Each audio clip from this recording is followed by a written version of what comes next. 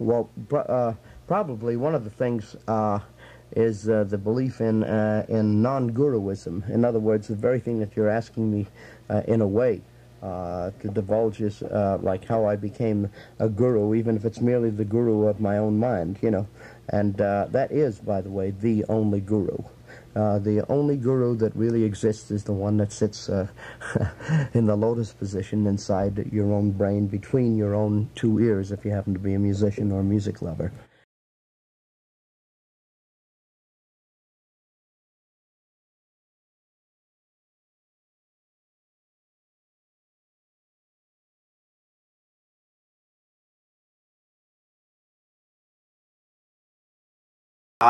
Do not let your ego get in the way by thinking, oh, I probably should already know this and I'll be embarrassed in front of everybody else. You ain't got time for that. Just learn the truth.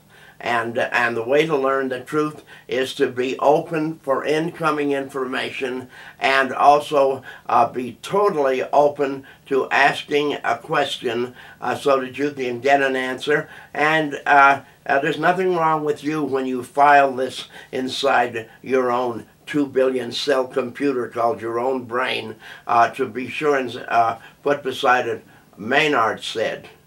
You know, because Vacchiano might say something different. And then you say, Vacchiano says, and then you try what Maynard said, and then you tried what Vacchiano or whoever else. That is really important, because we are all different, and yet we're all playing the same game, and we're also, in this case, playing the same instrument.